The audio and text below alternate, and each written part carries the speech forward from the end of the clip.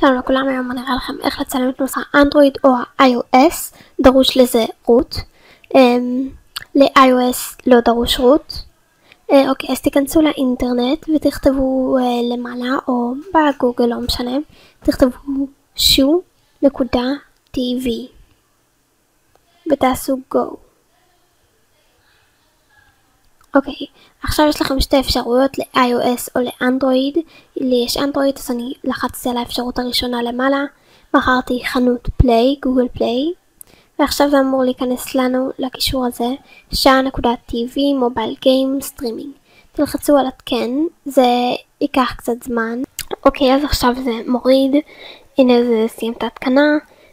עכשיו אנחנו יכולים לצאת מזה, אני אראה לכם שזה פועל. הנה נוצר לנו קיצור דרך, בואו ניכנס אליו. אתם יכולים לבחור באמצעות גוגל, באמצעות פייסבוק או טוויטר. עכשיו אני אדלג על זה כי לא רוצה שתראו את הפרטים שלי. ישאל אם אתם מרשים, תעשו ייכנס, אתם מרשים. אני נכנסתי באמצעות גוגל פלוס, סתם כי יש לי איזה מיליון חשבונות גוגל שחצי מהם אני לא משתמשת. והנה יש לכם את זה, אתם תצטרכו ללכת לאייקון הזה של הניווט, ורשום שצריך רוט, אז ביי. ואם אהבתם אל תשכחו לעשות לייק ולהירשם לערוץ.